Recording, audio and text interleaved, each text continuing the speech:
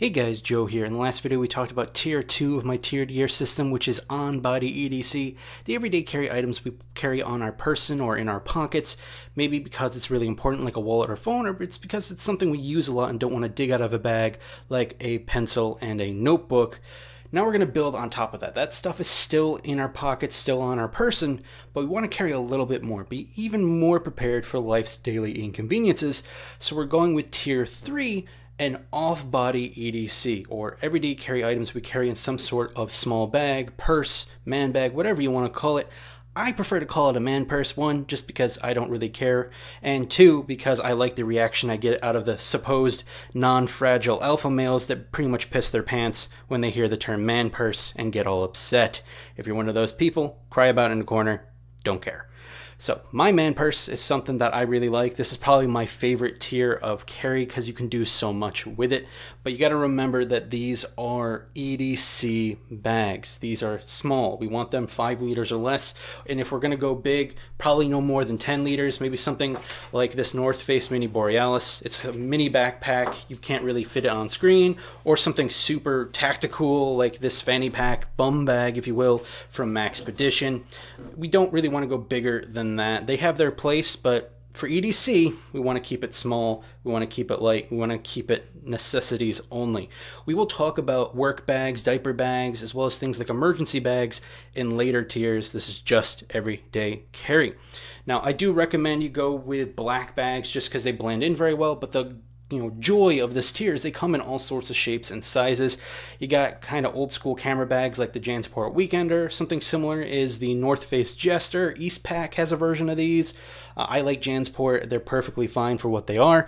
You can also get, your typical bum bag or fanny pack. This is a really nice sleek one from Brandit. Again, like with the Maxpedition, they come in huge tactical variants. You can even get ones that are probably pink with little rainbows on them.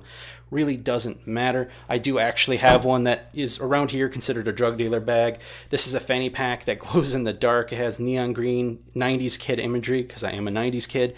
Aliens, pizza, UFO, all sorts of stuff. This is really cool. And I have one that's kind of like a cool pouch, tech pouch, that also can have hooks on it for the strap that's inside to become kind of like a slim purse.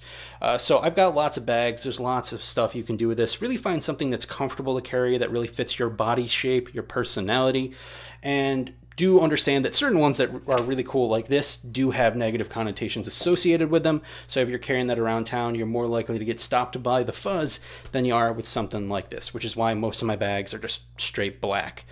Now, in terms of the contents, this is going to be very specific to me. Some of it's going to make sense. Some of it's going to be a little weird. So just remember, this is not me telling you you have to carry these things. This is not a laundry list of stuff to buy. I don't do affiliate links. I don't do sponsors. This is just works for me. And take it and incorporate it if it'll work for you. So in the front pocket here, I have got hearing protection. These are HDX, just cheap ones from like Lowe's, Home Depot. They're conical or pyramidal shape. They drop sound by 26, I believe, decibels, which is enough to protect your hearing in most common loud situations. Understand if you're wearing Hearing Pro, you got to pay more attention with your other senses, especially your eyes, because you could easily be hit by a car because you don't hear it coming. I also have a knockoff buff in here. This is just something where if it gets damaged, I'm not really going to care about it. It has some SPF protection, so I put it on my head or around my neck in case I forgot my hat. You can also get this wet and put it around your neck for evaporative cooling. I also, as I mentioned before, in Tier 1 clothing, I use this for privacy. I'll put it up over my face in case some dickhead kid is filming a TikTok and I don't want to be in it. I can just cover my face. Now, when I'm being a dickhead, because my blood sugars are low, I also keep some candy in here. These are just Starburst sticks. They're just a Starburst in a stick form, pure sugar, and it'll get me to stop acting like a cranky diva when my sugar is low. Moving on to this. Inside, right off the top, I have a little restaurant packet. This has salt, sugar, sugar alternatives, Alka-Seltzer. I've got toothpicks that are bacon flavored, because why the hell not? And I have wet wipes in here, just because some restaurants are busy. You kind of just grab your food and get out of there. You might forget to grab stuff, so I got it. Going off of that, there are also some restaurants that are not very good about restocking their bathrooms. So I have a little bar of hotel soap essentially, and some hand sanitizer that I bring with me, especially if I'm going to go into the restroom, to make sure I can actually clean my hands. Don't be disgusting. Wash your freaking hands, especially you dudes out there. I see how all of you guys walk out. Wash your damn hands. When it comes to hand sanitizer, please don't make your own. A lot of people have been doing that during the pandemic, and they are getting horrific chemical burns. My recommendation is above 70, because anything below 70 really doesn't work well on bacteria and viruses. And don't go over 80, because that's really where you start getting the risk of chemical burns, hand irritation, and dryness at the very least. If you go 90 and above, that's where you're for sure going to start getting your chemical burns, and that's no fun. So bar soap and some decent hand sanitizer, definitely a way to go. I got a little just loose hank of paracord here. This is just for replacing shoelaces, stuff like that. Now I've also got a little plastic baggie. This is just to use as an impromptu trash bag, whether I'm eating out and just walking around town, or I see garbage around. I'm a good Samaritan. I try to clean the public areas up. Don't pollute, you're a dickhead. Word of the day. Now going on, I've got some weird stuff in here. I've got these guys. These are just old glow-in-the-dark type sticks. Snap them, they work. You don't need fancy chem lights. These are mostly to entertain kids. You can put them on a string and whip them around for fun, or for emergency signaling if you want to be tactical about it.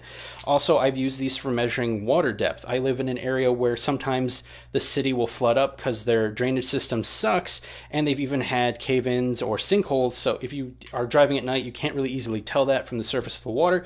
Break one of these suckers, throw it in, or put on a string and whip it in and fish it out. It can tell you kind of roughly how deep the water is and if you can drive through it or if you can't. Going on kind of in that same odd vein, I've got some brightly colored zip ties here. If I have to work on my car at night and say I have to look away, say a police officer checks on me and so I have to get up and talk to them, I can immediately know what I was working on, especially on my old car. It is a sea of rust here in New York State, so putting these on there and knowing right where I was working is a really great way to get back to what I was doing and get off the side of the road. Also, again, for kids, you can just mark areas where say, hey, don't go past the bright colored zip ties, kind of like an impromptu fence. But again, cut them off, don't litter. That is not a cool thing to do. Next item in here is a power bank. This is a 5,000 milliamp hour Anker power bank. You want to get a good one. Don't get a cheap power bank.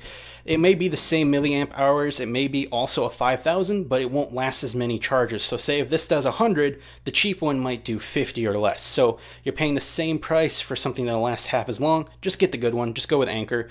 They're a very, very good company. It has a little button on here to tell me it's fully charged. 5,000 milliamp hours is enough to charge my phone almost 2 times. It's about 1,000 milliamp hours short, but I can charge my phone once. Again, this is not for emergencies, this is for EDC, and then I can charge my flashlights and stuff off of this multiple times, so 5,000 is enough for me for an EDC charger. I have a larger one for other tasks later on in my tiers. Reaching in here further, I have a little whistle. This is not a dog whistle. If you can hear it, it's not a dog whistle. This is just for emergency signaling or playing around. This is something where it's going to be very situational. If it's for an emergency situation, say you're in a city with a lot of buildings and stuff, this isn't going to do well. Get something like a Ladybird, something that's a very sharp electronic device. Those will be much better heard and much more understood as an emergency signal than this little itty bitty whistle. And if you're in the mountains or something just walking around, this isn't going to be very heard well unless you're on top of the mountain. Reaching in here further, I also have a backup knife. If someone asks me for my knife, I'm not handing them a $200-300 knife. I will hand them this one. If they break it, I really don't care. I will only handle my good knives and give them to other people if they're a knife person. Otherwise, they get the crappy one. I also have a little first aid kit in here. This is just a boo-boo kit. I've got some surgical masks and gloves to keep blood out of my face and off cuts. I've got Band-Aids, cough drops, lots of other things. One thing that I have, which will be a kind of controversial, is this thing right here. This is a mint container, and inside it is a bunch of pills and medications, some of which are in dime bags. Don't be an idiot like me and do that. In some jurisdictions, that's straight up illegal. You need to have it in an original container. And even in my jurisdiction where it is illegal to carry it like that, I'm probably going to get some concerned faces from police officers. If for whatever reason they search my stuff and see that, they're probably going to think I am dealing. So don't do that. And I got one last thing in here, my grandma item, a little pack of tissues, because you never want a snivelly nose. So 90-year-old Joe carries them. And that's it. That's all I carry in my off-body EDC. Certainly you can, again, go bigger if you need it. Something like a North Face Mini Borealis, something like that big tactical fanny pack that Man Expedition does. It's like the Octaversa pack or something. I'll be sure to link to it. There's lots of bags out there, lots of styles. But again, you got to remember at the end of the day, this is EDC, everyday carry. It's not an emergency bag. It's not a work bag. It's not all these other things. It's just stuff for when you're going to the mall, grocery store, going to the park. Just little things that give you a little bit more functionality, just in case something happens, like somebody skins their knee, your phone dies, you got a kid that's bored and screaming. I got stuff to handle that, as well as kind of dingy bathrooms and whatnot. So with that said, we're going to move on to tier 4, our activity bags. These are bags designed with a specific purpose in mind. It'll be a fairly quick video because it's going to be very unique to you. And then we'll move on to tier 5, our emergency bags, which is kind of like a subset of activity bag that really deserves its own video. So until then, stay safe, stay informed, tell someone you love them. Kindness is in short supply these days, and it can really help someone out. So be nice to people. See you in the next one.